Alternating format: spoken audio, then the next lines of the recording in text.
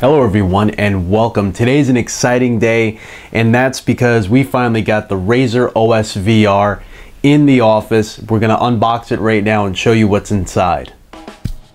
Welcome to RTA Motorsports.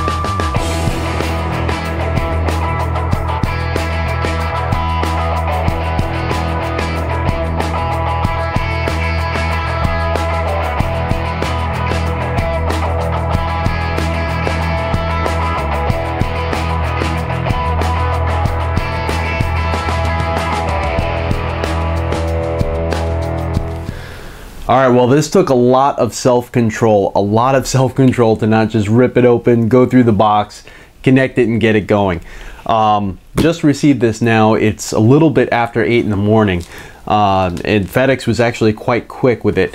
Interesting note, where this actually shipped out from is here in California. So if you live in California, you get it pretty quick. I ordered it on the standard free shipping and I got it in 3 days, which is awesome. But if you live on the East Coast, it's probably going to be more like 5 days shipping. But they do give standard shipping 3 to 5 days, so I was actually pretty lucky in this draw finally. But yeah, let's get into it. I got my knife here, and we're just going to get going. If you notice on the front of that knife, I actually broke the tip off a long time ago. It still works though. This hobby knife is still pretty sharp, still pretty good. So we are going to tear into this box and see how it comes and what it comes with, because they're not really clear on their website exactly as far as what you get. Now, if you don't know what a Razer Osvr is, you should look it up. I'm going to give you some brief specs, but the Osvr is a open sourced hackable VR headset. It is created by Razer, basically for the tweaking community, people that like to get things running and get things working basically on their own. It is a lot less than the other options that are out there now. It's about the same price, maybe a little bit less than the DK2, but from the experiences that I'm reading about, a lot of people had better experiences than with the DK2. They say that not only through construction, but through the screen quality itself, they actually feel that it's a better experience than the DK2. I'm not expecting CV1 quality, especially with video quality, because the screen resolution is not there. Essentially per eye, you're getting, I believe it's 920 by 1080 per eye, which isn't bad, but it's not going to be CV1 quality from the Oculus or HTC Vive quality. But what this actually gives you is an upgradable kit. So what I mean by that is everything that Razer is putting into this Osvr is upgradable. So anyone that has the original iteration of this, the 1.1, can buy the screens and buy the IR head tracking display unit and upgrade to this current generation. So if they theoretically come out with another one that has a better screen or a dual display, I should be able to just buy that display, take this one out, unscrew the front plate, slap in the new display, and look, now I have a much better system. They have 150 degree FOV lens that is coming out that I should just be able to purchase and slap into this one.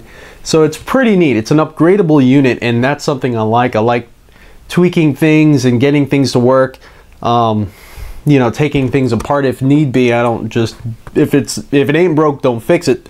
But you know, I like getting things to work, so it doesn't bother me at all taking this apart, and being that it's made to do so, and it's just, that's perfect for me. It was just a perfect headset, and being that it's much cheaper than the other VR counterparts out there, I was willing to give it a shot, especially to see how it works with sim racing. So here we go. We're gonna take the box out of a box. And here we are. Hopefully I'm holding this right side up. Let me see. Yes, I am. So you can see Osvr open source virtual reality. So they did kind of say on their last YouTube interview, I believe it was from Tested, I believe is when they said it, that they are working with partners, and basically, you know, this is one iteration of this headset. They're working with partners that are taking this headset and going on with it and basically making their own version of this headset. So should be interesting to see what other headsets come from this one here. But yeah, let's crack this open and see what's inside. All right, everyone. So yeah, let's check out what's inside this box and see how it's packaged. Again, this is the main box, the OSVR Razer headset. You can see I already cut the tape there. Let's check it out. Check it out. All right. So first impressions, looks like everything is packaged really well, really tight. The headset's completely encased in foam. The headset itself looks like it has a heck of a lot of foam for where it actually attaches to your head. But let's not go there yet. First booklet here says OSVR Hacker Dev Kit. And on the back is a quick start guide. Just a quick little picture. It looks like A is the power supply kit. B is the IR positional tracking camera with stand. Kind of just shows you where to place everything in the room, where to connect everything to. C is of course your computer. D is the belt box. E is the head-mounted display module. And then you have F, the IR positional tracking sensor box. And you can see how they want you to basically get it all set up in your room. Hopefully you could see that and it's not too blurry. Alrighty, so that's that. And then next we have another booklet. It says OSVR Hacker Dev Kit on it. Now this one here is the actual book. Upon initial impressions, I'm gonna say it looks pretty darn easy to read. Everything in here has really big pictures. Nice big colorful, well, not really colorful, but where it matters, they have like little orange markers on everything, you know, the normal Razer color brands of, especially the OSVR, the 1.3 having orange. So you have nice big colors, basically shows everything you need. Looks like on every page you have between 3 and 5 steps. And there's not many pages in here, which is nice and refreshing to see. It's not like a booklet that looks like an encyclopedia, really small text. You got nice big pictures, everything is clearly labeled and explained, strict, concise. What is that? Oh, additional links. Let's get past that. But that's pretty much the end of the instructions right there, and then it talks about the limited warranty. So you can see it really wasn't much. Right there you can see how it shows, where is it? Right there. How to put it, if you're doing it on a laptop, basically where to connect it to and whatnot. But pretty easy read. It's nice and refreshing not to get an instructions manual that, you know, just looks kind of crazy with really small text. A little piece of cardboard. So this box here is the IR positional tracking kit. So let's see, I'm imagining this is going to be the camera. All right, I'm right. So in the box here, we have this little stand, I guess for the camera, but it looks like one of those little bendy tripod sort of stands that you can bend the legs however you want to. Oh, just broke the bottom off of that one. It looks like it's just a little rubber. Where did it go? There we go. It's a little rubber foot that pops off and pops on the bottom. Just comes right off. Yep, they just pop on and pop off. No big deal. No harm done. Didn't break it. I'm pretty clumsy and I'm known to break things. So, but yeah, the legs just kind of bend every which way. Be interesting to see if this will work with camera accessories, like normal camera accessories, because I might find a way to rig this onto my Track IR5 sensor stand and kind of use this for my own cameras, but pretty neat. Then you also have a micro USB cable. It's a pretty thick cable, of the thickness of like OEM camera cables, like a Samsung Galaxy camera cable, very thick. Doesn't feel like it's going to break at all. So that's pretty nice. And then we have the actual camera itself. So on the back it says open source virtual reality IR positional tracking camera. Pretty small camera. It's about half the size of a credit card. And actually it's kind of funny because if you have a Track IR5, the first thing you're going to notice, it's very similar into size and shape of the Track IR5. You know, I have my Track IR5 right here. Let's see if I can hold it up where you might be able to see it. It's still connected to my rig, so I can't, I'm not going to rip it out of my rig. But I'm going to hold the two up together and you can kind of see they're very similar in size and shape. Now, the Track IR5 sensor is also an IR blaster. So you have that mirrored front there, whereas this is just a camera because the IR lights are inside the headset itself, much like the Oculus and whatnot. But yeah, so this is an IR blaster and camera, but you can see it's very similar in size and shape. They both kind of have a curved look to it, probably to achieve that FOV that they're looking to get. Should be interested to see what is the required distance from you for this, being that the IR blasters are in the headset itself. I did see in one of their shows through Tested, well, one of their interviews through Tested, I should say, they did have these sensors up on the walls kind of far, and they had two of them, much like the HTC Vive, and it was quite a ways away, so it should be able to track you from quite a distance. You shouldn't be restricted to a certain distance, much like you are with the Track IR5. We'll see. Now, there isn't a lot of information of this headset being used with like iRacing or Assetto Corsa, so I am a little nervous, especially being that iRacing is a DX9 game. Newer peripherals coming out are not really going to work out of the box. I know a lot of people got the DK2 working, and there's a way to basically hack this into the Oculus programming, so I should be able to get it to work. And a lot of people that have reviewed this headset say that it is of a better experience than the DK2. So we'll see. I'll definitely post my experiences. I'm not sure if this is going to make me sell my triple screen monitors. I'm kind of hoping, especially being that the screens in the headset are upgradable. But I'm a big pusher towards VR. I just, with my expectations and the Oculus, I'm just going to go into this real quick because the biggest thing was the Oculus price. I do believe it is worth every penny of that $600, and I do believe the HTC Vive is going to be considerably more, especially with newer technology, with cell phones. Look at how much cell phones cost if you just buy them out on your own. So I do believe it's worth every penny. I just don't feel ready to pay that much yet.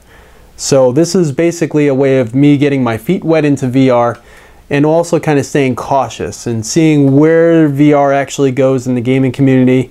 I'm sure it's gonna do real well, but I'm kind of curious to see if the hype's gonna kind of go away or if adoption's not really gonna be as big as what they're expecting. I'm sure it's gonna be huge, but I'm gonna wait for those prices to come down, or if they do come out with additional screens for this, I'm gonna just upgrade my kit here. But so next we have the power brick. So this power brick here, it looks like a scaled down laptop power brick. Got off in a tangent there before, sorry about that. But this power brick here, if you ever seen like in Walmart or in Fry's or any of those big box stores, how they sell those like battery, those little battery packs for your cell phone so you could charge it on the go, those little backup battery packs. It's kind of like the size of it, I would say like the 10,000 milliamp power brick. So kind of small, pretty light, has a cable on it, no big deal. It's not heavy, but it doesn't feel like a piece of junk at the same time. So next is the power cable that goes from that to the wall, and this is pretty thick. This is probably where it's going to get its weight from, so I'm sure you're not going to want that swinging in the air or anything like that. All right, next we have a makeup kit, so you could brush on some VR powder. No, I'm kidding. Ah, and then I throw it. Okay. It, if I had to guess, is a means of cleaning your lenses, cleaning the dust off your lenses. It's a soft brush here, and then you could also squeeze it and some air comes through the brushes. So especially being that you could take the front cover off, which exposes the circuit boards and the other side of the lenses. I'm sure that's why they're including this, because they know that dust is going to be a little bit of an issue, and if they made it sealed, wouldn't be as much of an issue on the front side of the lenses, but being that you can open it, you can hack it, you can kind of upgrade it, it's going to be an issue. So they included the brush. I'm sure a lot of the VR headsets are coming with some sort of cleaning cloth or brushes, but pretty neat, especially being that you could squeeze it and kind of get a jet of air out of it, clean the dust off. You don't have to spray anything in there, especially being that there's going to be circuit boards exposed. They don't want that. So we also have this wiring harness here. Kind of interesting. I'm not exactly sure. I think it's probably the power adapter for the IR blaster. I mean the IR camera. There's a few different things going on here. It looks like you have a power connection. Looks like there's an extension port on this side, and then back in this corner here you have like an 8mm headphone jack. So I'm not exactly sure where this splitter thing is going to go to. Probably the one for the belt box, and one to the power cable, and maybe one to the IR camera. I'm not sure. I'm confused, but I'm sure it's in that quick start guide. So took my mic off. We're gonna roll with it. I'm only unboxing this thing once because I want to get this thing together. All right, and then we have the HDMI to Bluetooth connection. And this end here, if you're a Samsung Galaxy S5 owner, look at that. What is that there? That's our charger head. So it's a Bluetooth charger head. It's like a micro USB to Bluetooth connection. And then there's also an HDMI. So I'm gonna have to disconnect one of my monitors to get this to work, which is fine. I don't mind at all because I have all my monitors connected. I have an R9 290X Tri-X 8GB from Sapphire. So in the back there's only 4 video outputs out, unless you get like a, I think it's a DisplayPort adapter that enables you to use 6 monitors. But right now I have 4 monitors and they're all plugged into the 4 available ports. So, and then on the other side of that cable, you have an HDMI, and then you have a USB 3.0 cable. So, gonna have to get this all figured out. Pretty thick harness, you know, I'm actually pretty impressed by it. It's all braided cable. Feels like I won't break it. Again, I am pretty abusive of my equipment. I don't mean to be. I don't just start lashing on things. It's just, I tend to be rough sometimes, especially if I'm frustrated. You know, things happen. So, you know, it is what it is. It is what it is. Now for the moment, I'm shaking a little bit. I've been waiting for the headset. Oh my gosh. Now, I just got to show you the way that they package this. Everything that I just took out of the box was in this cubby. All right, look at that headset. It just looks like random plastic inside of a bed of foam. I mean, there's foam here, and I think this is what goes against your face. Look how thick that is. And then there's foam all the way around here. So it's packaged pretty good. You got foam up here, this, you know, foam in my hair, and this foam falling out of the sky. So foam everywhere. So yeah, let's take this out. Let's see if I can do it like this.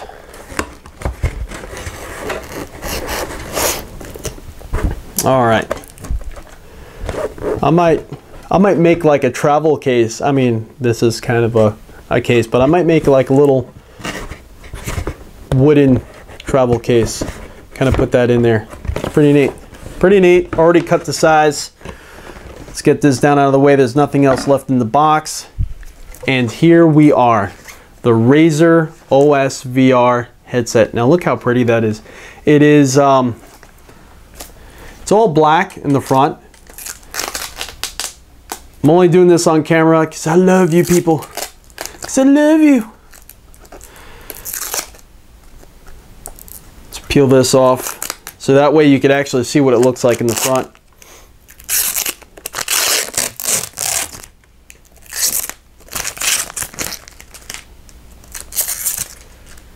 All right, look at that. Isn't that pretty? Now under there's IR LEDs that are going to basically shine through the cover and go to the IR camera. Oh, I got this stuff stuck to my arm. On this side, what is that? That looks like an additional USB. And that's the other thing with this headset too. There's upgradability. On the bottom you could see basically for focal alignment. Now from what I remember hearing, they don't allow IPD adjustment as far as side to side. They are using fairly large lenses. I mean, I have a Homedo for my cell phone, and just, all right, I guess that foam is not what goes to your face. I'm a liar. In a sense, I'm kind of relieved because this foam is kind of ridiculous. But just looking at the lenses, I mean, they're monstrous. It looks like one of the lens covers itself just fell off. So at least you can see the lenses, but look how big that is. That is huge. Let me see if my Homedo is around here somewhere so I could show you real quick. I could have sworn it was. It's kind of sad, but this is how much I'm a kind of like a DIY type person for VR. I have a Samsung Galaxy S5, and one of the main reasons why I have that cell phone is one of the only cell phones that use USB 3.0. So I was hoping that with this is my Homedo, that I could kind of do like Trinus VR or some other DIY Oculus program and basically get it working in a lag-free sort of environment. The problem is there was still too much data coming through that line because I did it through USB tether, which is the most recommended way of doing it.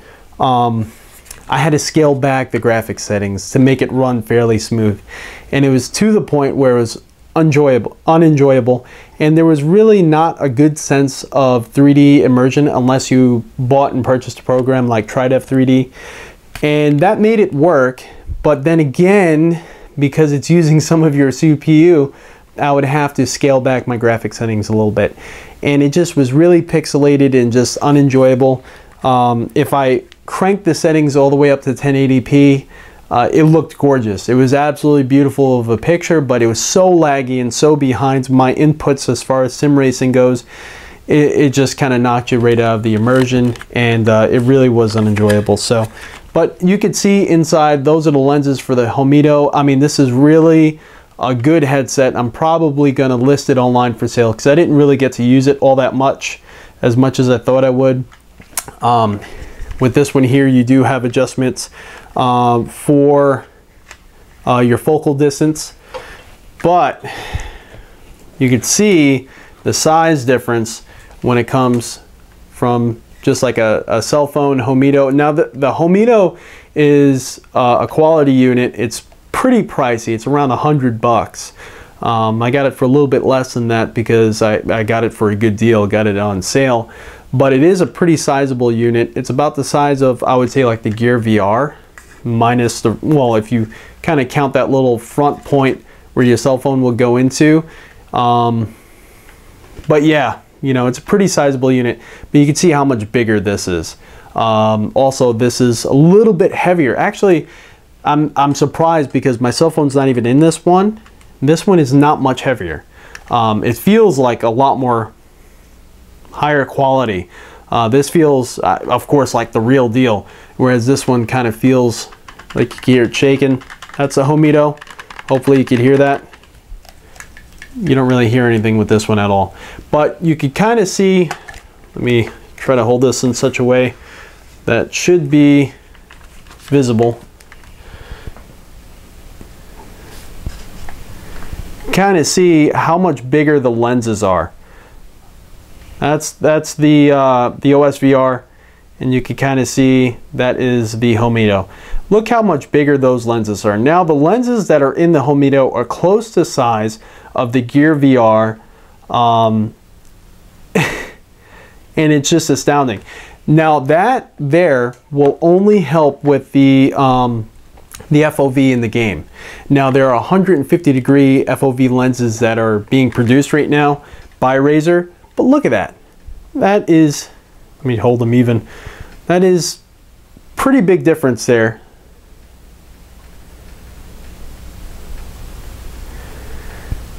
Insane, insane. So